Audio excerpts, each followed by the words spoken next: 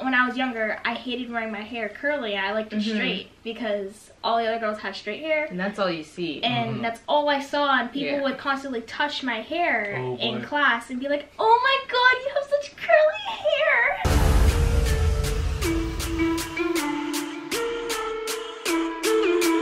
What's up, McDermott fam? Welcome back to the McDermott way. Only way we know how to do it. What's up, guys? And today, it's looking a little different. Usually it's either me and you. We have a special guest on our show today. We brought Steven McDermott. Thank you guys. Thanks for having me. You're welcome. No problem. I thought this was our channel, and you know, you were the special guest. It's me and Jazzy. I got kicked to the side, and yeah, these guys got their own little videos going on the channel, which is nice. I love watching them myself. Glad you guys enjoy them, but I hope you guys don't mind me being part of the video today. We're gonna see how this goes, we'll see. And then this is the test run. Yeah. If I don't do good, I'm back out of here.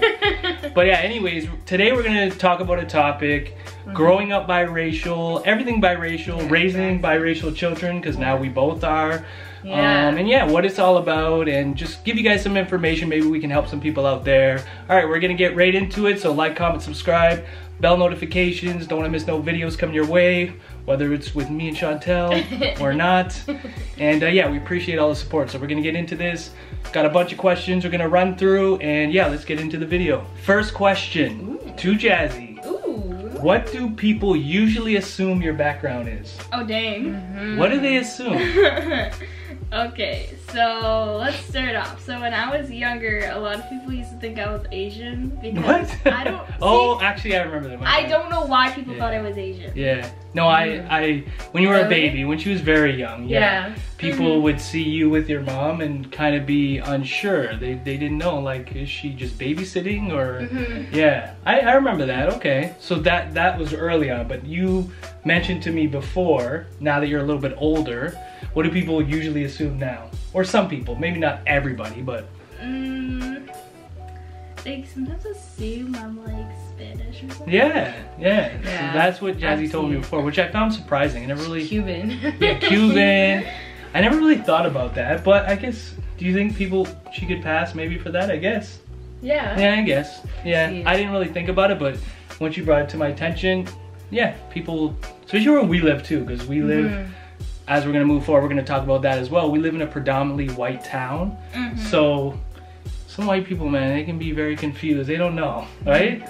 Once you sprinkle some, you know, something different, people are like, oh, what are you, right? It could be a mystery, but it's a good thing. A lot of people have said that about me in the past too. Yeah. Like we've talked about before. It hasn't been 100% confirmed. You know, we don't know what I really am. Oh God.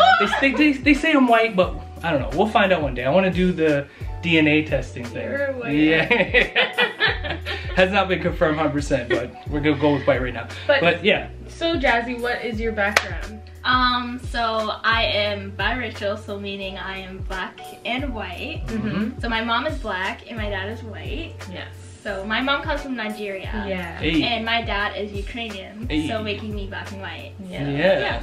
Do you know a lot about both sides, or are we kind of slacking on?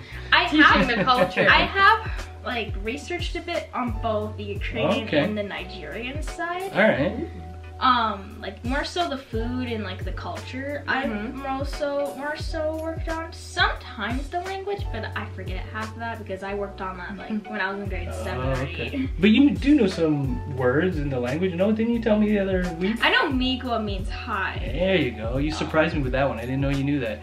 All right, so what's your favorite Ukrainian food then, while we're on the topic, and favorite Nigerian food? I don't know, I think she's getting sick of the Ukrainian food, because we got a Ukrainian grandmother who just loves the... Cook I won't say what it is, because I'll let you answer it, but what is your favorite? Do you still have a favorite? Pierogies. Pierogies. We eat a lot of pierogies. We do. So many. That's what's getting my belly fat. I've never had so many pierogies in my life. But they're so good at the same time, but yet like you get so sick of them, but then you want to eat them again. They look all sweaty. I know. Little sweaty pierogies. What's your favorite Nigerian food then? I know they don't make like too many traditional dishes. Okay. But I know they just make like rice and like chicken, and I know they make like, what's that stuff called again? It's like fried and it's like like, don't ask me. I don't know, but it's really good. I think it's called plantain. Oh, plantain. Yeah, oh, okay, of course, yeah. Yeah, well, I know. You guys eat that too. Yeah. So. I know I've been wanting to try food called fufu. It's like mashed potatoes, but except it's like you dip it in some sauce. You eat it with your hands. Yeah. I've seen that. Daddy's had that before. It's good. Yeah, I want to try that. All right, next question for Jazzy.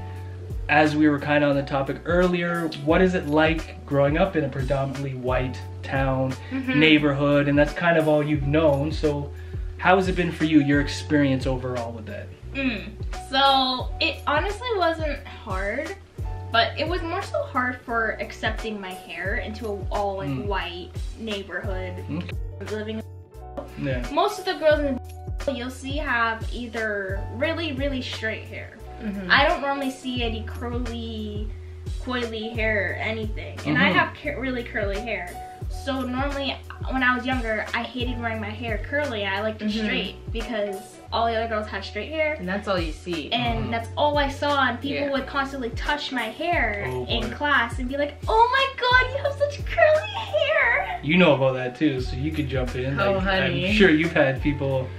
It's interesting because I went through the exact same thing. Yeah. I'm obviously not mixed, but where I grew up was all white. Yeah. So I went through the exact same thing with my hair, especially. I didn't really care too much about the fact that I had different textured hair, but at the same time, I did have those moments where I was like, I wish my hair was straight. I wish I just had blonde hair. Right. I remember thinking that specifically. I wish I had blonde hair. Yeah, it's funny. I'll jump in. Obviously, I can't relate. Yeah. But the fact that you said blonde hair, I remember when Jordan, I don't know if you remember, when she was very young, she would come home and she was confused and she would say, I want yellow hair. Yeah. So blonde hair, like all of my friends. I want straight hair.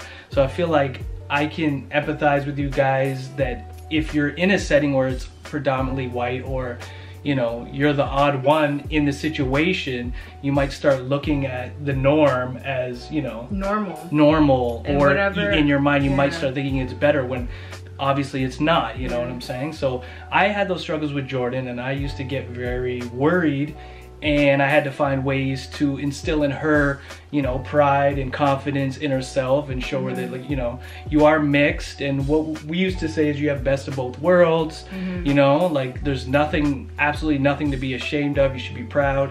And I feel like you guys have came a long way, even though you have been in a white town and that's kind of what you see. I feel like you guys are pretty proud of your background. I'm happy where we're at. I will say though, on the other side of that too, because of my experience and just like throughout elementary school, just going to a white school, when I went to high school and there was a lot more black people, I felt that it was so hard to fit in with my peers who were black, because I was so socialized around white people that when the way I acted was not the way that my black peers were acting. So I did eventually like gain my black friends. But at the same time, I felt on the other side of that too, that I was a little bit too black for the white friends. Okay. So I don't know, it's just very strange. You kind of grow up. You've been in that situation too, because when you used to play basketball, there was a lot more black girls than white. I think there was only like one white girl. Yeah, so you went from whatever you've known your whole life, and then you started playing basketball and that opened the door for more black girls. Yeah, I was like, oh my god, there's so many black girls. And so it's hard. It's like, how do you fit in with your own race? So did they act differently, or was it a different setting than what you were used to with your friends at school? It wasn't really different. Okay. But it just felt odd to me. Right. Now there's more like different race now instead of just white. Or just people who look like you. Yeah. Well, I'm glad you experienced that, because it was good to get some diversity going here. Because that's all you know, and that's all you see. So everyone can everyone has a story here, and everyone can kind of relate in a way. Obviously, I can't relate as much as them, but I understand raising biracial children.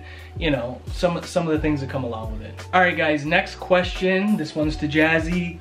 What do you love most about being biracial? The thing I love about being biracial is that I tell my friends a lot that I'm biracial, right? And they truly understand, since they're all white, right? Right. But they understand so well that I'm biracial, and they know my experience of when people used to touch my hair. Yeah. And I used to go home from school and be all like, oh my god, I hate my hair, I hate how I look. I just want to look like those pretty blonde girls at my school. And I actually do have a biracial friend. Okay. And we used to live on their street. And she had a white mom and a black dad. Oh, so, I know what you're talking about. Yeah. Okay, and so me and her pretty much understand what probably we went through. Right. Yeah. So do you think being different in the end is better then? And it's unique being biracial. Yeah. Because you do see it now, but probably back then it wasn't too like. No, you got a good point, because when you were born, it was a different time than we're in today. Even when, you know, I was younger and I met your mom, even years before then, even interracial couples were a little more taboo, or whatever you want to call it. Nowadays, well, at least where we live, I don't know, you guys, it could be different. Let us know, drop it in the comments, let me know your experience. But for us, I don't see it as a big deal out where we live. Do you? Not necessarily. No, not really. Chantel wants to add something in here. Just get some ideas. I was just gonna say, like, now that I have a biracial son, okay, is it weird that, I don't know, I don't want to offend anyone. No, I'm not gonna offend Jazzy, but okay. Yeah, don't offend the biracial. Is it weird that I kind of only see him as black? Oh my! That's a good talking point there to move to, yeah. For some reason, like, I don't see Josiah as being white. Even obviously you're white, but I see him Unconfirmed. Go ahead. But because I don't know, maybe it's just because of his skin color. Like, I generally only very see light. him. He's very light. He is light, but I generally only see him as being black. Well, your mom, what does she see you as? Maybe you don't know, but I know. I don't know. Her mom's the exact same way. Yeah. She always is. She normally, she says that she sees more of us as black. Even Jordan, she sees all of us black. Yeah. So. It's obvious. Obviously. I know. There's the mix. But at the same time, when I look at Josiah, I'm like, he's a black boy. Yeah. I don't know why that is. For some reason, I even saw that too. For some reason, I don't know if I feel it's just me, but now that you said that, I'm like, okay, I think I'm not the only one. What do you think? I don't know. And for me, I was gonna say, like, I don't know if you see the white and I don't even know if I have contemplated on it that much to think about it. Coming from a white person's perspective, I guess I actually look at him as biracial. Because I'm just naturally including myself in the mix, because like I'm his father. I'm white, unconfirmed, but I am white. I know. But it's so strange because like I just see him or even like Jordan and Jasmine is like just being black. But obviously they're not. But in general, it's kind of something that's widely known. When someone is mixed, usually that's what they gravitate to identify with more, like being black. Like being black and white. Yeah, that's what I'm saying. So, and I think that comes into play just with society and the way things are as well. As soon as somebody, and more in skin color too. Yeah. Like obviously, if Josiah was a lot lighter, maybe even your complexion, I would see him as white. We look pretty close to me. You are white. We look pretty close to me, boy. No, but seriously, I feel like it almost comes down to like, I'm black, so I see him as black. All right, well that's fine. I have no issues with that, you know. I'm being honest. Yeah, I have no issues with that. It don't matter to me, man. All right, with that said, so what would you say you identify with more, or, you know? Like, how do you feel about it? I wouldn't say I'm more white. I wouldn't say I'm more black, but I just say I'm just biracial, really. So you kind of just identify right down. Because this one's there. hard. Because you know those things, like, I remember one time I got tested, I think to my mom, and she said, like, are you more white or are you more black? Like, I think you said something like that too, like, let's say if you were signing up something said, are you white or black? And they have no answer to say you're biracial. So I was like, oh, I don't know. Like, what do you check? black or white, both. Yeah, well, thank God you're in a time where we're more progressive now, and I don't think the options are so limited nowadays to check if you're white or black or stuff like that. Usually they have, you know. But I remember, it's weird, I remember trying to do a scholarship for something, and the options were like, oh, are you from a minority? Yes. Which minority? And it only had like black, white, or not white because that's not a minority, or like Asian. So that limits it right there, because like, especially where we're from. Like, what would you say? Okay, you're part of half of you is part of a minority and half isn't. Like, but also when it asks black, it's leaving out so much out of the equation because there's black people from all over, and especially us being from Canada. I know in the United States a lot of black people just identify as being American, African American. Some don't even want to identify as that. They just say, hey, I'm from New York, I'm from here, you know what I mean? But out here in Canada, it's very like your roots and culture and where you come from is a very big prideful thing. Like being Nigerian, you know, being from Barbados. Black Canadian. No, it's funny. Nobody says that, but that goes back to history. That's a whole nother story why that's set up that way. With that said, we're gonna get to the last question of this video. Any advice you could give, you know, for other girls your age or people in general, you know, how to deal with, you know, some of the people that might be negative towards it or whatever. One thing I noticed is that a lot of girls, like probably biracial, even black, struggle with their hair, especially doing it. And I was in the same experience too. I struggled doing my hair and accepting my hair. Accept your hair, curls, whatever. It does not matter. I think curly hair is beautiful, and just treat it right. Give it as much care as you like, because curly hair is bougie, so you gotta I love that. Curly hair likes what it likes. You can't give it certain oils and then expect it to grow in 2 weeks. You have to give it good oils. I'm loving this answer, right? That's so good. Yeah, alright. Yeah, don't compare yourself to different races. If you're beautiful no matter what, it does not matter. I was in the same experience too. I hated myself for some time. I was probably in grade 6 or 7, and I hated being biracial for some reason. I'm guessing because there were so many white people, and I just like wanted to look like those girls with straight, pretty blonde hair, and all I had was this curly afro just sitting there on my head, and I couldn't do anything, and it was so hard doing my own hair. But now I've learned to accept that, and just accept yourself. That's really good advice. I actually love that. I'm happy we ending it on that note. I know your hair struggles as well because Daddy has been there. I was, you know, a single parent just with Jazzy and Jordan for, you know, a while before Chantel came along especially. And I had a hard time learning too, but I was dedicated to at least, you know, grasp it to a point where, you know, her mom wasn't getting mad at me if we bumped into each other and be like, what's wrong with my child's head? What are you doing? Or, you know, just, you know, you want them to look good and feel proud of it because, you know, it looks amazing when it's done right and with the right care. And that's really good advice. I like that. I didn't think you were gonna give the advice on that, but that was good. Yeah, I like that. All right, guys. So that is the video. I hope you guys got a lot of information out of that, and you know, it was fun at the same time. It was kind of a serious topic, but we had fun with it at the same time. Of course. Thank you for watching. Let us know if you want to see more videos with me and the girls, or you know, I'll just go back to hanging out with Juju. You know? I can't lie, you did pretty good. I think I did good. Guys, let me know in the comments. I'm not gonna totally take over, right? Don't worry, we'll still let them do their thing. And you know, I'll pop in here and there. But yeah, thanks for having me, guys. I feel like I'm on a talk show. Like a special guest. Thanks for having me, guys. I appreciate this. Alright. But anyways, like, comment, subscribe, bell notifications. Don't want to miss no videos coming your way. We got a lot of fun, exciting videos on the way coming. And we appreciate you guys watching, alright? We'll see you next time. See ya. Bye. Yo, hello, good evening. It's JoJo, Jazzy, Steven, and oh, this Chantel, bacon number 3, she beaming. See, this the famo, we tighten it like some camo. We conquer all our battles, point to contra like some ammo.